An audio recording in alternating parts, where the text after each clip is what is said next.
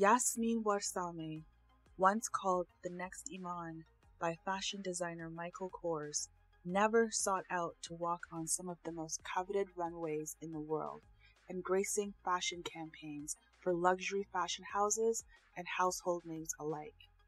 It's doubtful that the thought ever crossed her mind as a little girl in Somalia, a country with one of the lowest life expectancies in the world due to years of civil strife. The little girl from Somalia would become one of the most successful Canadian models in history. Warsame, born in Mogadishu, the capital of Somalia, was the youngest of her father's 21 children. Born into a traditional Muslim polygamist family, her father had 3 wives, one of which was Yasmin's mother, Dahabo. Warsame was raised by older siblings after her father died when she was just 5 years old. By the time she was 9 years of age, she had lived in Kenya, Zambia, and London, England. She was often in the care of her older sister while her mother stayed behind in Somalia. And in England, she found herself feeling ostracized, not feeling like she belonged in British society, recalling a time when she once said, quote, "As far as the British are concerned, to be British, you have to look British," end quote. Already having a few other siblings living in Canada and liking what she had heard and read about the multicultural country that Canada was, Warsame decided to make the life-changing decision to move to Canada at the age of 15. That would change her life. She experienced attending high school in Canada, and after graduating, she decided to pursue a career and enrolled in Seneca College to study psychology and social sciences while working at a medical center. When she turned 19, she became a young bride, and when the marriage ended, 4 years later, she was pregnant. In fact, by the time she was discovered by a modeling scout at the age of 22, she was at the age when most models were hanging up their high heels and retiring. It was a fateful day when she was out with friends. She was stopped on the streets of Toronto in the summer of '97 and approached to model. It wasn't the first time she was approached, and many times earlier, she dismissed the previous opportunities due to her Muslim faith. She'd been concerned with having the stigma that comes with modeling.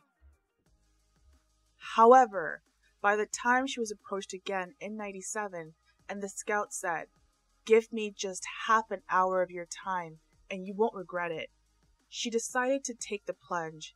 At her first official modeling gig at a hair show, Warsame was already 5 months pregnant. Then, after giving birth to her son, she was doing catalog work for Sears. Warsame's rise to the top of the modeling food chain was a gradual one. Ultimately, it was her innate elegance, regality, high cheekbones, long neck, in addition to her timeless look, that caught the attention of major agencies who were eager to book her for shows in Europe. She was seen as the right fit for high fashion clients. When she landed in Paris in 2002, she was already put in a course to be in front of the best of the best.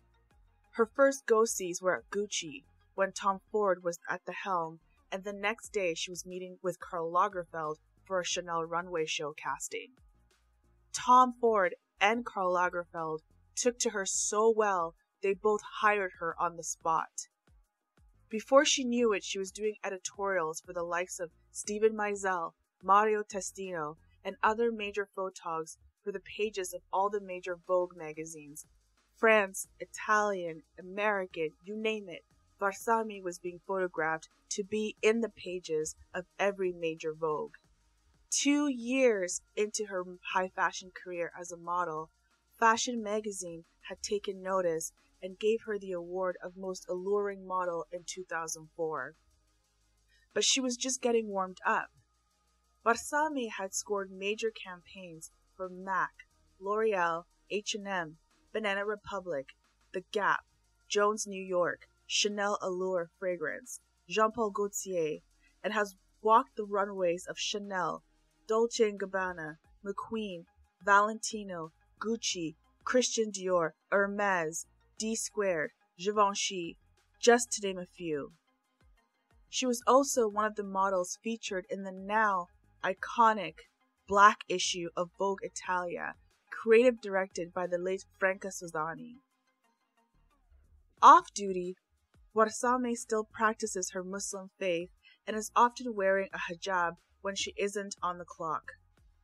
Warsame is also heavily involved in volunteer work, bringing awareness to the issues affecting African youth, especially those from her native country of Somalia. She's recalled numerous times she's been met with ignorance when people find out about her Somalian heritage. Quote, "People always say, 'Oh, are you a pirate?' when I tell them I'm from Somalia, but I tell them that there's far more to the country than that one problem. Not all of it is divided by war. For example, where my mom lives, all the tribes live peacefully together." End quote.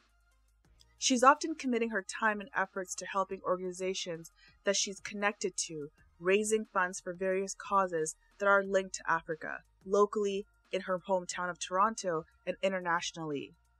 Saying, quote, "We have to get the word out as much as we can that Africa needs our help. I've got a passion for Africa, not only because that's where I am from, but because it's a place that's suffering, and my heart goes out to any place where there's misery." End quote. Some of her efforts included raising money to feed 1,400 internationally displaced people at refugee camps during Ramadan. Her humanitarian work even had Bob Geldof and Bono take notice. Warsame is also very passionate about bringing attention to homegrown Canadian talent by wearing Canadian designers as often as she can. She really believes in the talent coming out of Canada, saying, "By wearing the work of Canadian designers, I am showcasing them, and in my way, giving thanks for a journey in fashion that continues to be incredible." Nowadays, at the age of 46, Warsame is still in demand, walking the runways of Milan and Paris and the like. She's been a judge on Canada's Next Top Model. She's already nabbed a lead role in a film, The Gravedigger's Wife, which screened at the Toronto International Film Festival. Warsame once commented in maintaining her authentic African traditions while also being a jet-setting, in-demand high-fashion model. "I'm a multicultural woman. I can go home and eat with my hands, and I can come back and do my modeling. It's wonderful."